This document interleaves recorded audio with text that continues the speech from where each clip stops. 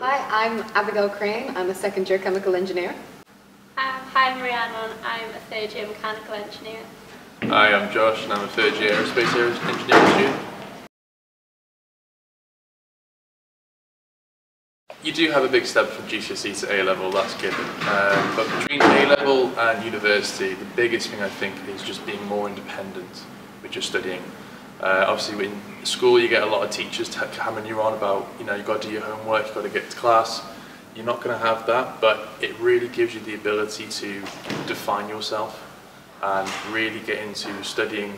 I get a lot of questions about what the jump from academically is like, but really I'm thinking the jump from GCSE maths to A-level is way bigger than it would be, because you'll find a lot in the degree that you're actually using skills that you've been taught in A-level just in new ways, so like integration, all that sort of stuff, it's already in there. As well as they teach you everything from scratch, so even if there's something that you might not have covered, because obviously different schools do different exam boards, so like one person might have been taught something in a bit more detail, they do teach you everything from scratch, other than certain things which you just need to know, like having A-level maths for example, but everything else I would say they do sort of go back to basics for that. Yeah, just to make sure that everyone's on the same level. Yeah. So it's a really nice way to go into the degree. So for the foundation year, it was a really nice landing pad because you're trying to juggle so many different things. You're living in a new city, you're living with new people, you're trying to have your finances and figuring out a diet plan and all these different sort of things. And what's really nice about the foundation year is that it's a slightly more relaxed year, and you can really kind of find your feet and also try out the different types of engineering. So I actually started the foundation year wanting to do a different type, and then through testing out all the different ones discovered that I really liked a different type. So it's nice to try everything out and also have an easier time figuring out uni life.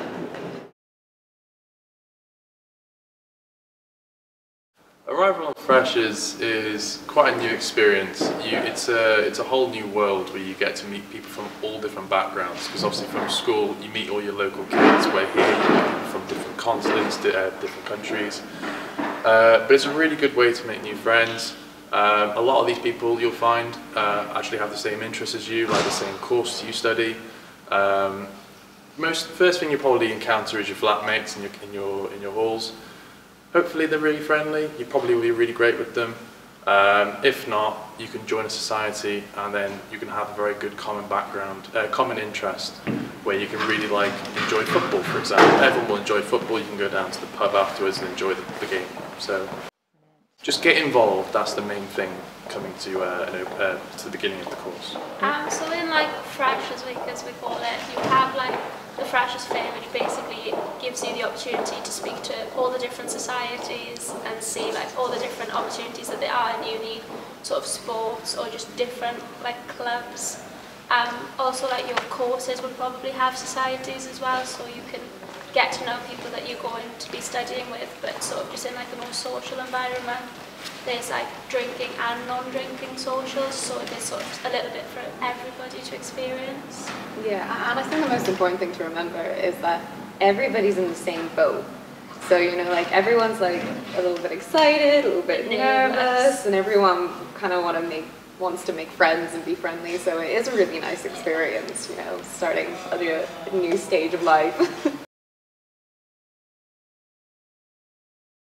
I think it's quite nice if you live with people who are on the same course as you then, or even just people who obviously are in the same position as you, you've all just started uni, you're all going to want to do well, but also enjoy yourselves and enjoy the sort of new experience that you're all going through together.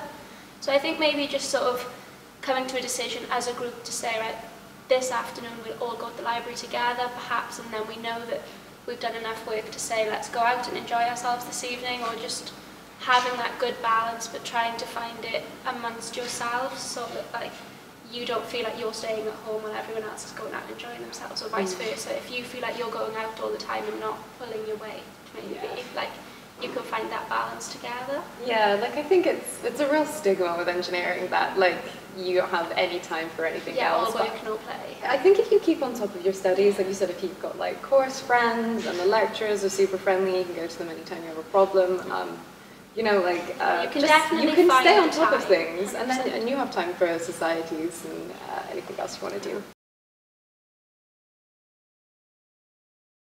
I've joined quite a few. I've joined the drama society, for example. Not kind of the person that would look like to do drama. I've done the baseball society. I've done the basketball society. There's also a whiskey society, but I'll leave that now. Just get involved. You know, there's loads to do. Yeah, I've also joined the drama society. Yeah. There's lots of different sports. I've done skiing and jiu-jitsu, and you can kind of really find whatever your interest is. There's something for everyone, like definitely. Like there's probably so many hundreds different of different societies that you wouldn't even expect the university to actually have, but they do, and like they're really popular. And something that's great is that my friend was like into a really particular type of dance, and if you want to, you can start your own society. Exactly. Yeah, that's true. Actually, Exactly. is it like you have to have like a certain number of people? Yeah. And then the university will like fund you to be able to start that society. But if the society that you want isn't there, then it could be. Then it You could be. start it yourself. Sky's the limit. Yeah, I believe there's a Monopoly society where you all get together and do like 30 people playing Monopoly. It can probably get a bit wild. I need to join the society. It takes up a lot of space. I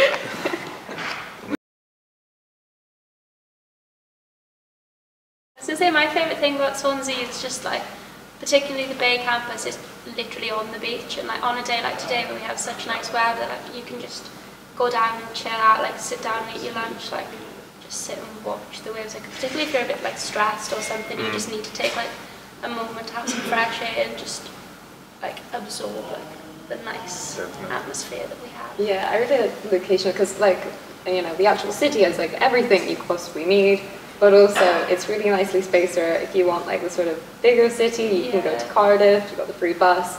Or you can go the other way to the Gower and just like, sometimes we go for like day trips with my friends. All the different like bays, you have like Langland Bay. Yeah, and they're so gorgeous, you could just kind of like get away to nature. So like whichever one you want to do, and you're like kind of perfectly situated. As well, you're like a little bit of a step back from the main city centre. So like it's still only 10 minutes on the bus, but you're far enough away that you do have that like nice little bubble of like uni life that you can sort of be in.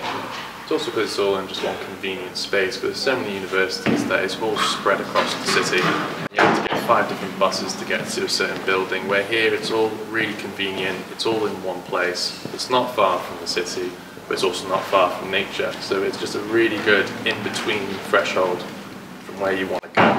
There's a nice like, atmosphere like being a campus university as such. Yeah, I would say. Yeah, like all of your friends. Yeah, like you're all together. Like it just feels nice.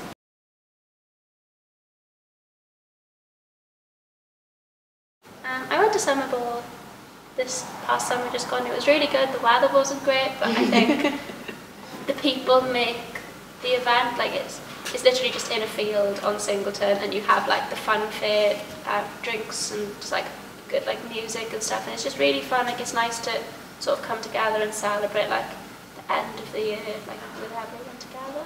Yeah, I know. I mean, me and my friends, because it wasn't great weather, we just kind of like, we bought like novelty wellies. And like fun shows. I had a few drinks and we went on all the different rides, and obviously there's the stadium bit where like they have all the different acts, and we were like going to dance and then like going on the rides, and that was a lot of fun. It was good. Varsity is also great because it's a sports competition that we hold between Swansea and Cardiff University, and we go back and don't mention Cardiff. But we go back and forth between holding it in Swansea and holding it in Cardiff. It's a really nice day out where you can go around, see all the different sports, you compete, have a bit of friendly rivalry. Yeah, there's a good level of sea of green like, and red in the pubs. If you have friends who are in Cardiff Uni, you see them and you're like, we're not friends today, but secretly you are, and like, you don't have to be involved in sports to be in varsity. Like I personally don't play any sports, but varsity is one of my favourite days of the year because you're just all together, like everyone's in good spirits, incredible atmosphere. Cheering on your friends. Yeah, like the atmosphere is just really good. Yeah, it is really good.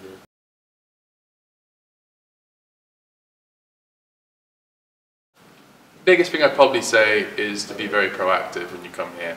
A lot of people will isolate themselves, not really take part in a lot of things, that you can do in university, when actually, if you get out there, you know, you go to all your lectures, you say yes, and go to parties and do socials and go to societies, you'll make a lot of friends, people that you probably won't walk about in your daily life.